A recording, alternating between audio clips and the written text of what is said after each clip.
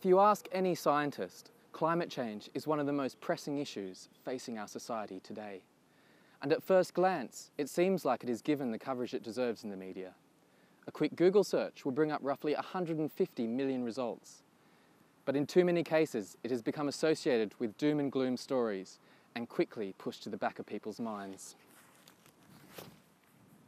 Climate change has very real physical consequences in Australian landscapes on a day-to-day basis. In this video, we ask the question, what are the consequences of elevated carbon dioxide, warmer average temperatures, and changed weather patterns and rainfall for plants? These quiet achievers fix and release vast amounts of CO2 and are responsible for absorbing a third of the carbon dioxide emissions since the Industrial Revolution. There is a fascinating array of processes that range from the minute leaf level to the entire forest ecosystem of Australia.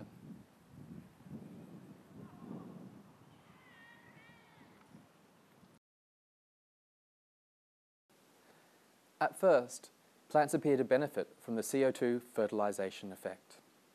The rubisco molecule requires a threshold of CO2 concentrations in its immediate environment to synthesise simple sugars. Higher ambient CO2 concentrations will expand rubisco's capability to fix carbon. This will result in more starch and more soluble carbohydrate stored in the leaves and other plant organs. But will this affect all plant biochemical systems equally? Not necessarily.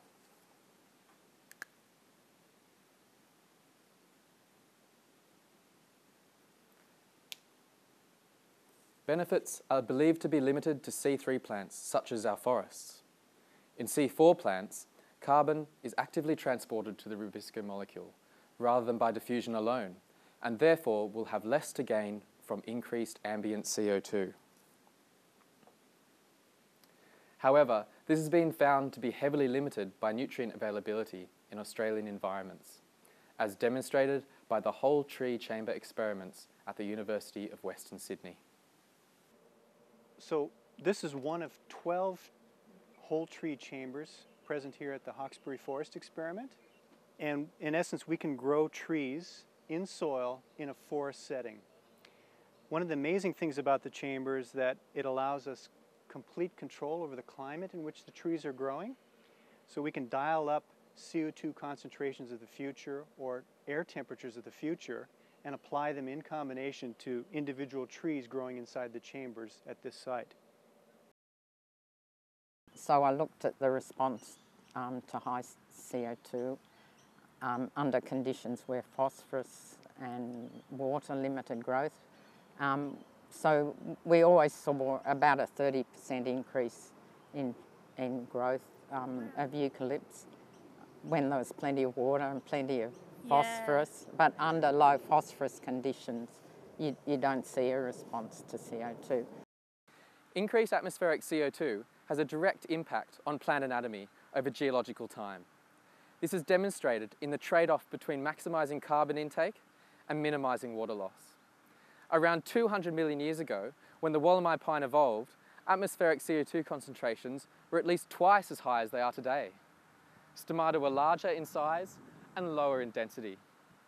If we're going to ask anyone or anything about the effect of climate change on plants, we should ask these two little guys here. Today we're joined by two Wollemi pine plants. This one grown under CO2 concentrations similar to today, and this one grown under concentrations about 1,500 parts per million. In a much later period, eucalypts evolved during a far lower CO2 environment. This resulted in stomata that are smaller in size but larger in density. With this anatomy, scientists believe that eucalypts may be more water efficient in high CO2 environments. To meet their carbon needs, their stomata don't need to be open as long, and they lose less water. But does this largely theoretical concept translate to reality? A consequence of high CO2 is an increase in average global temperature. Unfortunately, higher temperatures cause plants to increase transpiration rates, and are therefore likely to negate any gain in water use efficiency. One example of how plants can influence plant anatomy is in their vascular architecture. Plants that are adapted to hot, dry conditions have tighter, smaller vessels. Plants with sparse, wide vessels, which are made for absorbing large, constant volumes of water to the canopy, are more fragile and are likely to embolize.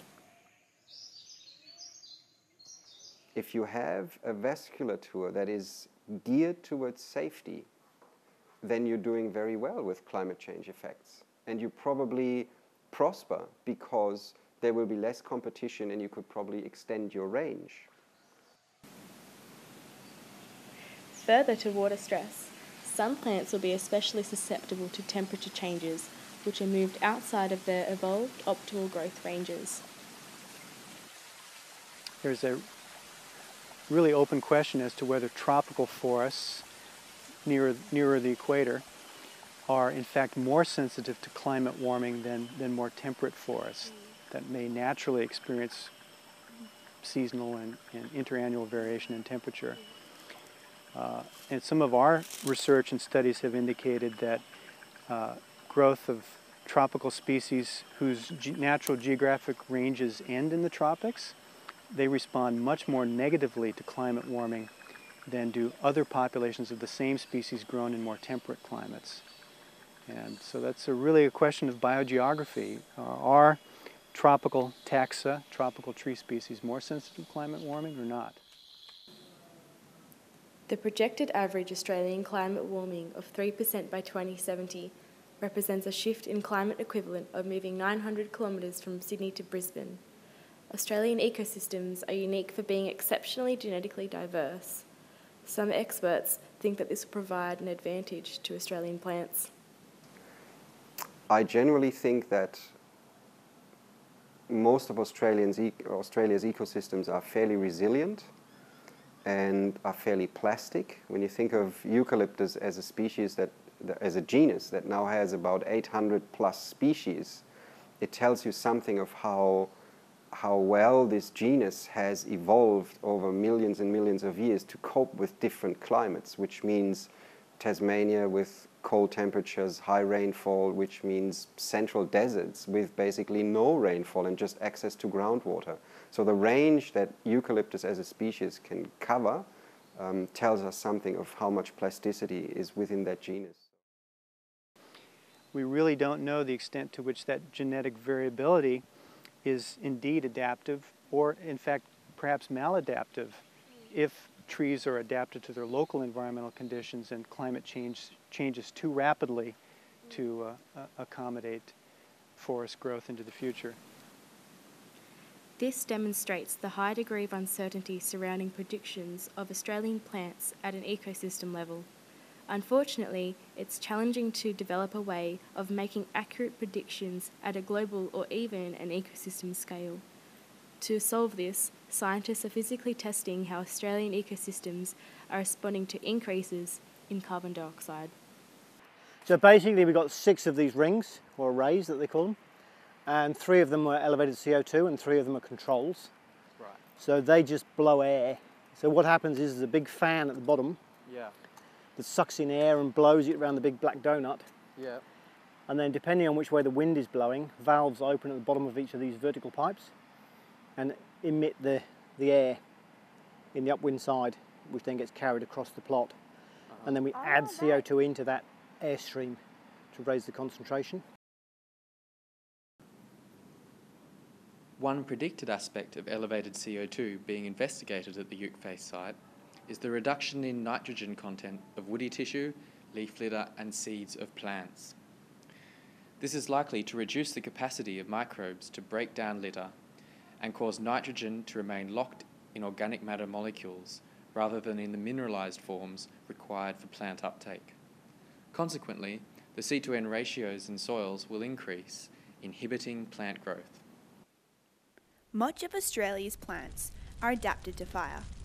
In fact, many of these plants are serotinous, which means that fire is an essential part of their life cycle. The build-up of carbon-rich leaf litter, as explained previously, is likely to increase fuel loads in Australian forests.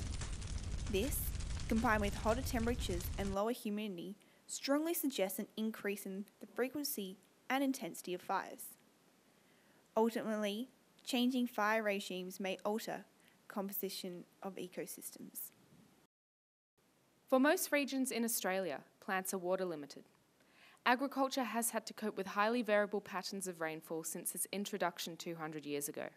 So much so that Australian farmers are renowned internationally for their resilience in coping with extreme climatic conditions. However, climate models are predicting that the El Niño Southern Oscillation weather pattern that dominates Australia's rainfall predictions is likely to increase in its extremes, with longer, hotter droughts during El Niño and more intense rainfall in La Niña years. Australia appears to be unlucky in the predictions of future rainfall. Our most important agricultural area, the Murray-Darling Basin, is predicted to experience hotter and drier conditions, whereas areas with expected increased rainfall, such as northwest Australia, do not have the capabilities to support agricultural production, as they are dominated by desert regions and poor soils. Furthermore, this increased rainfall is expected to occur mostly in the form of intense short-term events, dumping large volumes of rain in cyclonic conditions. So I hope you see it is clear that climate change will fundamentally alter the functioning of plants in Australia. To summarise, Jan Conroy, an eminent Australian plant scientist, claims the responsibility lies with those who understand the science to take the lead in providing strategies of adaptation and mitigation. We need to act now, and so I think as much as you can get involved, and we've got the good science to underpin what we should be doing. I mean, it's not that we don't have the science, but the decision should be made on strong science. And I'm afraid that it can only be done through political action. So, I mean, we have to stop burning fossil fuels or reduce the use of fossil fuels, promote the use of other energy sources such as wind and solar. It's not like if you pollute a river, that you might be able to clean it up, but you're not going to be able to reverse, the increase in CO2 and other greenhouse gas concentrations. So we have to act now. I mean, it's absolutely vital.